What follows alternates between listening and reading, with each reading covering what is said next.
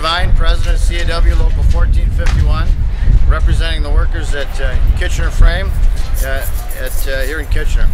Our plant is closed. The plant closed April 21st, 2009. We displaced 1,200 workers. When the announcement originally came that the plant would be closing, a number of interesting things happened.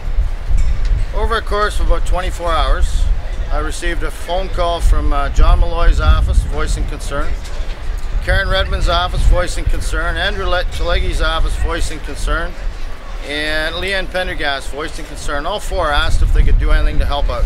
Additionally, Jack Layton himself called a couple days later, voicing concern and asking if he could help out. And there's a pattern here. There's a pattern. We have 33%, 34% of our workers in the Kitchener Frame that lived in Cambridge. The MP of Cambridge didn't bother picking up the phone, Conservative MP. The MP that looks after the riding where our plant is didn't bother picking up the phone, which tells me Conservatives are not concerned about workers. They're not concerned about working people. They have bigger issues to fry. And it's unfortunate that in today's day and age here in Kitchener, we've got 1,200 workers that have been displaced and there are no jobs. There's no jobs out there. Now, Steve, I spoke with Stephen Harper myself a couple years ago, and he said to me, they need tradesmen in Alberta. The fact is today that they're not looking for people in Alberta either.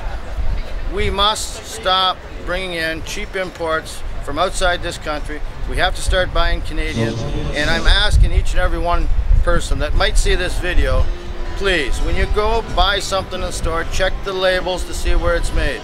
Be very careful, because we have to buy Canadian, we have to support Canadian workers, we have to support our own people. Thank you very much.